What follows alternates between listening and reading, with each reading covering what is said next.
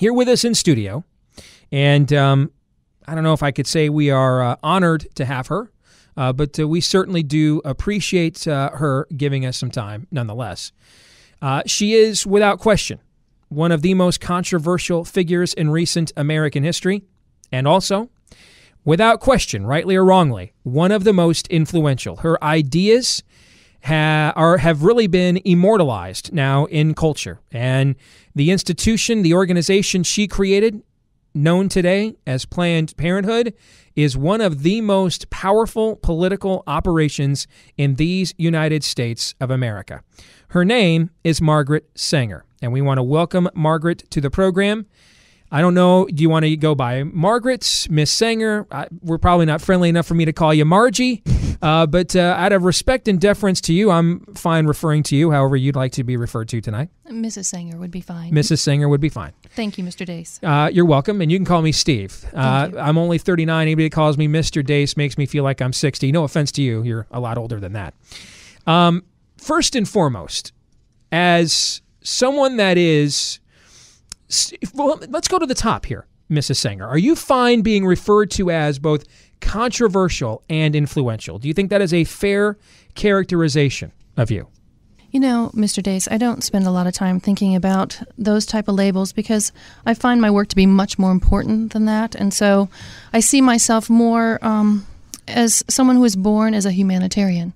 You see yourself as a humanitarian? Absolutely. I don't like to see people suffer, and I don't like to see cruelty. And as you may know, I am a nurse by training, and so I have seen so much unnecessary suffering. And so I have met many desperate women anxious for help, not wanting to have children again after just having a child or an abortion, and, you know, coming to me for something to help them with that. And I feel very much as this is an important humanitarian effort to be able to alleviate their suffering. So you view the killing of unborn children as a humanitarian effort, or do you not think we're killing children, Mrs. Sanger? You know, most of my work, of course, was at the beginning, of course, was birth control. And my understanding is that you know, what we really need in this world is voluntary motherhood. And if we have birth control, then we will not have abortions. And, you know, I have seen where women have been placed in society and family, and their maternal function has really made them to be brood animals in a masculine world.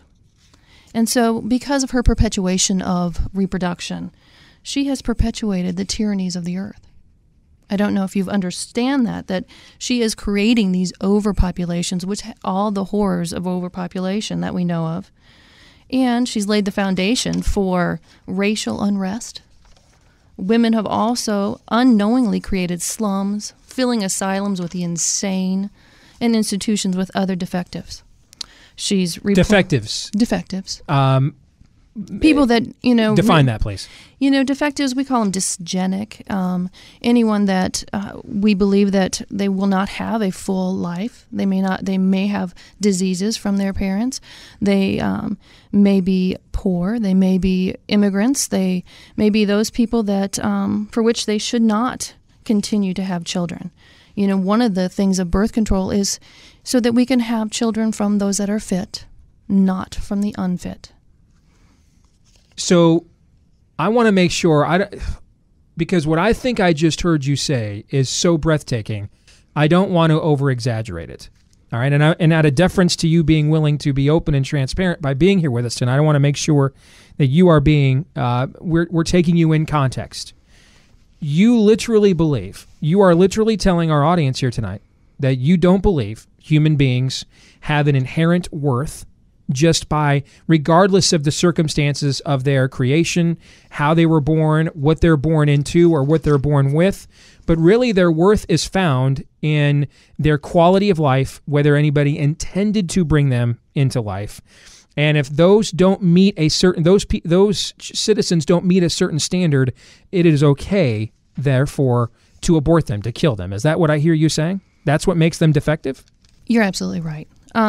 However, what I would say is that we are more focused on the front end with birth control to prevent them to even coming into the world, knowing full well that women will commit infanticide or they will commit an abortion. So if we can stop at the beginning, then we won't have to have those particular...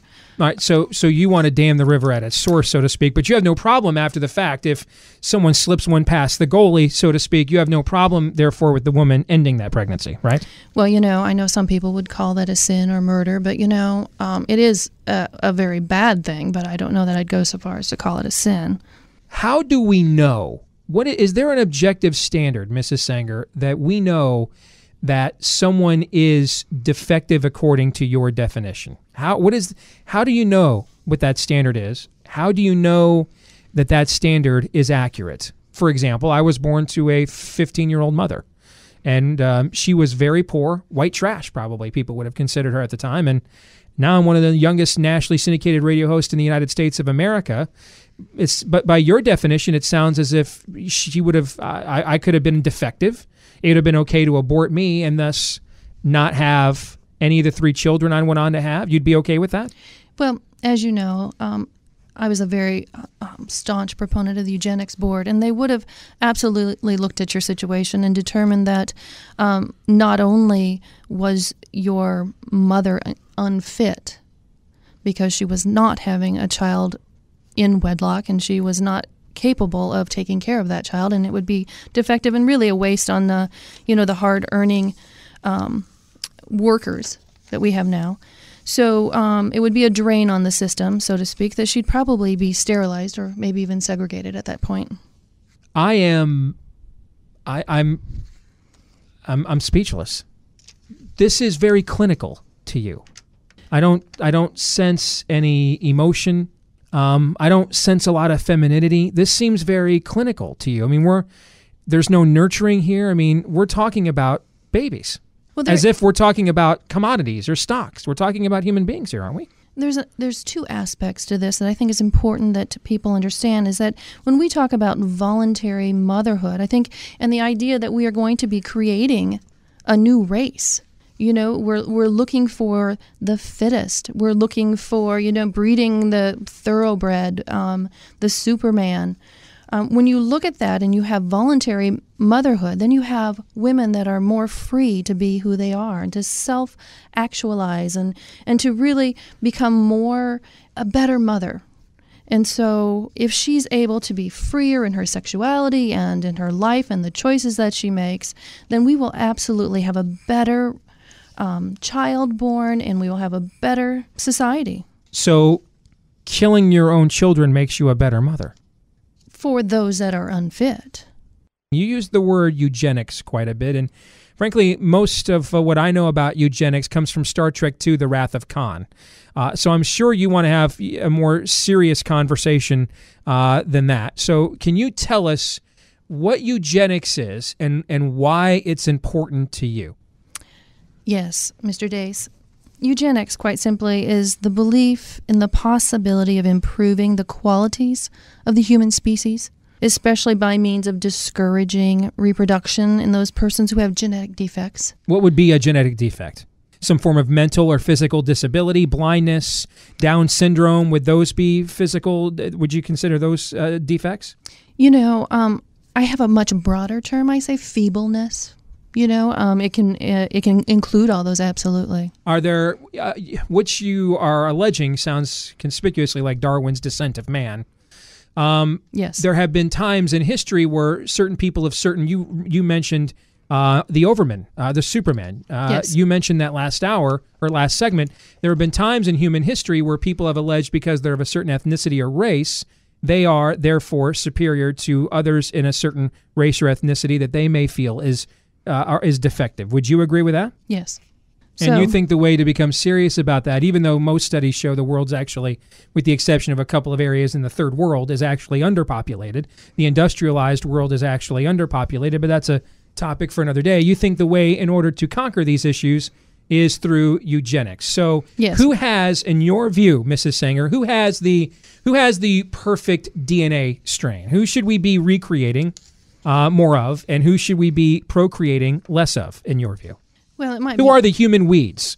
that H.G. Wells that you just quoted? Who's he referring to specifically? You know, and the other thing I really enjoy about his writing is that he said we really need to cultivate our garden. And I agree with that completely. I would say, you know, we could talk about the Slavs, Latin, Hebrew immigrants are human weeds, you know, dead weight, basically. Latinos, Jews, you think they're Blacks, dead weight?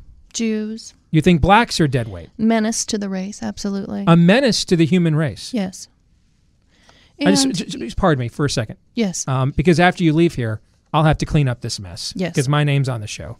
So with all due respect to you, I just want to reiterate that the views of our guest are simply her views and not the views of those of us here on this radio program. Most disclaimers say not necessarily. I'll just come right out and say not the views of those of us on this radio show. Please finish your point. Go ahead. Well, but I must say that my views are absolutely held by a tremendous number of high-ranking government officials, absolutely, and our foreign policy certainly takes into consideration our views on overpopulation and limited resources.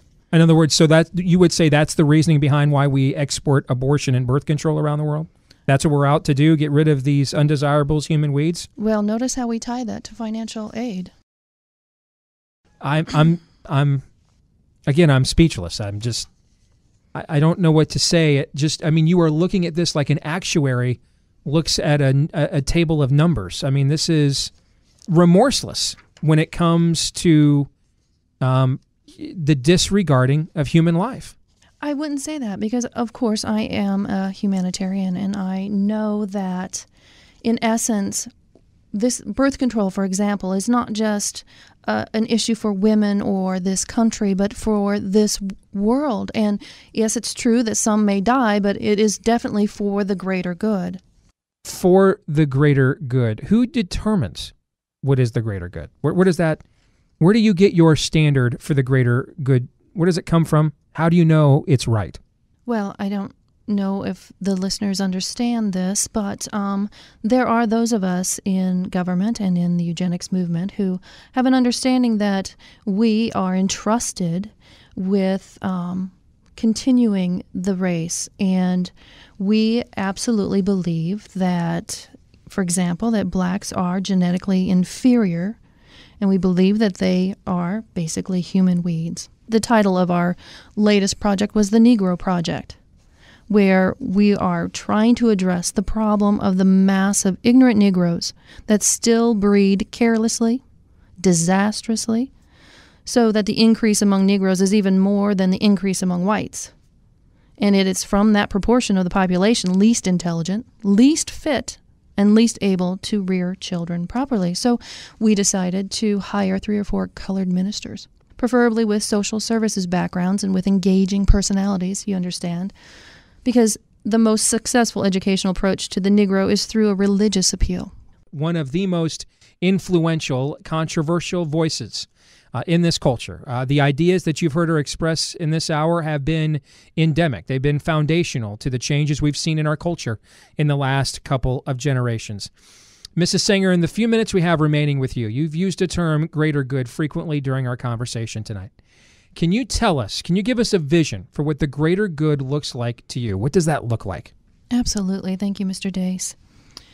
When I think of woman and the new race, and I think of birth control and voluntary motherhood, you'll find, I believe, that when motherhood becomes the fruit of a deep yearning, not the result of ignorance or accident, its children will become the foundation of the new race.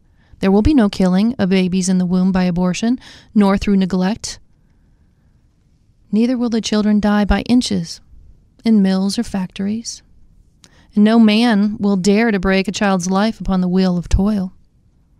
When the womb becomes fruitful through the desires of an aspiring love, another Newton will come forth to unlock further the secrets of the earth and the stars. There will come a Plato who will be understood, a Socrates who will drink no hemlock, and a Jesus who will not die upon the cross. These and the race that is to be America await upon a motherhood that is to be sacred because it is free. You gave some examples there in and around that flowery and eloquent language. Thank you. Sir Isaac Newton's father, I believe, abandoned him. Jesus was born to an unwed teenage mother. They would seem to fit your definition of what you described to us earlier tonight as defective. And now suddenly they are the examples of what utopia looks like. Forgive me, Mrs. Sanger, I'm confused because it would seem to me the examples you're citing actually reinforce my argument that all life is sacred, and when we uphold that principle, that's when the best moments in human history actually come forth. I believe you're actually in error there. Just think how much better our world would be if we had started with better stock. Can you imagine how much better it would be? We wouldn't have the overpopulation. We would not have the... Pardon me, how much better the world could be? Yes. Other than our Savior? Yes. Because I believe that, I know that there are those that will hold fast to, the many different beliefs, of course. But if you travel the world as much as I have, you'll understand that most of the religions are very similar in the divine, and I believe that we have the divine in us. And when we work that divine out with the good that we're doing here and the humanitarian work that we're doing, then we benefit the world. Mrs. Sanger, in the time we have here remaining, your legacy, when you started out, and there's so much more we could talk to you, but we're running out of time. So when you started this crusade of yours, did you have any idea it would be as influential as it is today? What do you think of your legacy here in America and really throughout all of Western civilization? Well, when I think about stopping the endless suffering, when I think about how difficult it is and actually if we wanted to talk about sin, if one believed in that, I think, the worst sin is actually to bring a child into the world who, is defective or, if you can't take care of them. So I believe that's an incredible sin. But if you look at the legacy, I think that we're building a better world. We are freeing the feminine spirit, and we are allowing her to become a better person, and we're having fit children come from fit parents. It's just common sense that we would want to have the best human race going forward. So you view what you have done as humanitarian? Yes, I do, Mr. Deace. Are you proud of what you've done? Are you proud of this legacy? Well, there's always more work that can be done. There's always more women that can be saved from unwanted childbearing. Saved from their own children. Saved from a life, and I also think of it as saving the children from, perhaps a life of poverty and being unwanted or perhaps diseased. So it is, a humanitarian view, yes.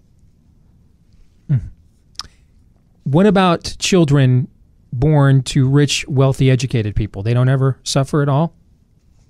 Certainly, when we look at those children, we understand that they are given the best possible chance at being able to take care of themselves and to become productive members of society. Are you misunderstood? No, I don't believe so. No, I think you've been crystal clear here tonight. That's for sure. Mrs. Sanger, thank you for joining us. Thank you. Obviously, it took a tremendous effort to get you to join us here tonight